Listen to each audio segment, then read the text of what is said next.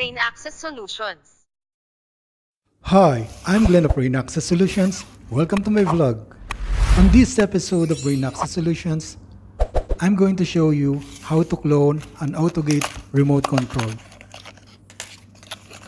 I bought these remote controls from Lazada and I will flash the seller on the screen. This model is the 330 MHz.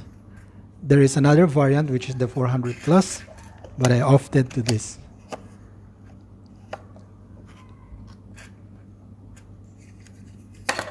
It is the typical type of the remote control which has two buttons, one for open and one for close. Now this is not the usual type of automatic gate control because it doesn't have those 8 switches that you can flip up or down and create a combination that will signal the gate to either open or close. And if we try and look at this motherboard, you can see that it's pretty simple and it was built only for cloning.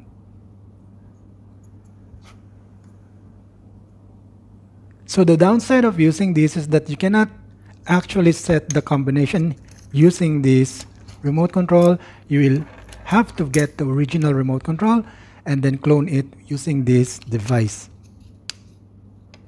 But looking at the size of this remote control and its battery, it's pretty much the same as that as the original remote control that we will be cloning later.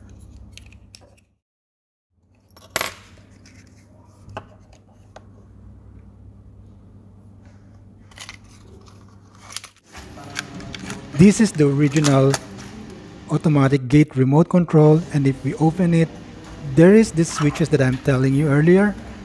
This is where you create a combination and use it as the trigger for the gate controller.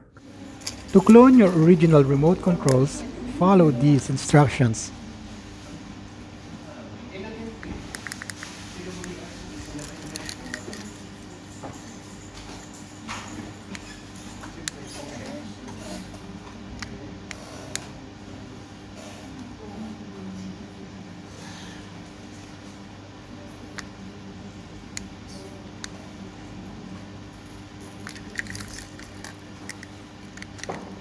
So the first remote control is now done and set.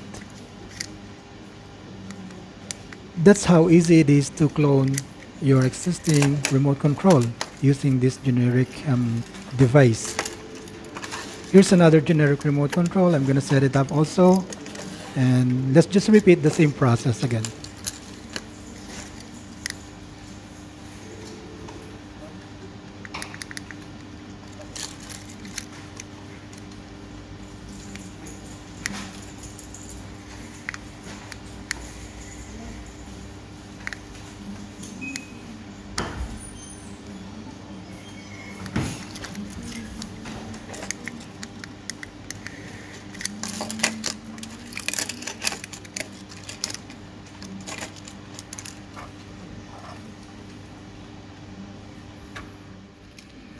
I have this other type also, and while it looks different at the outside, the process of cloning is pretty much the same.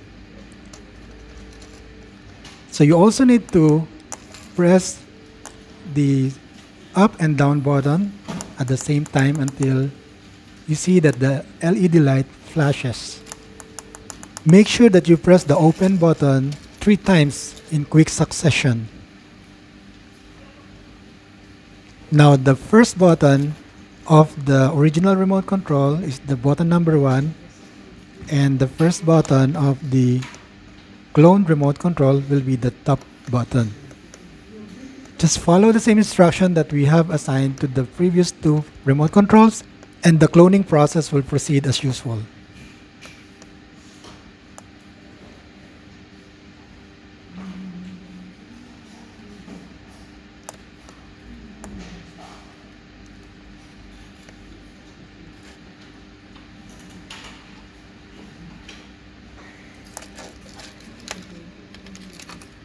That's it.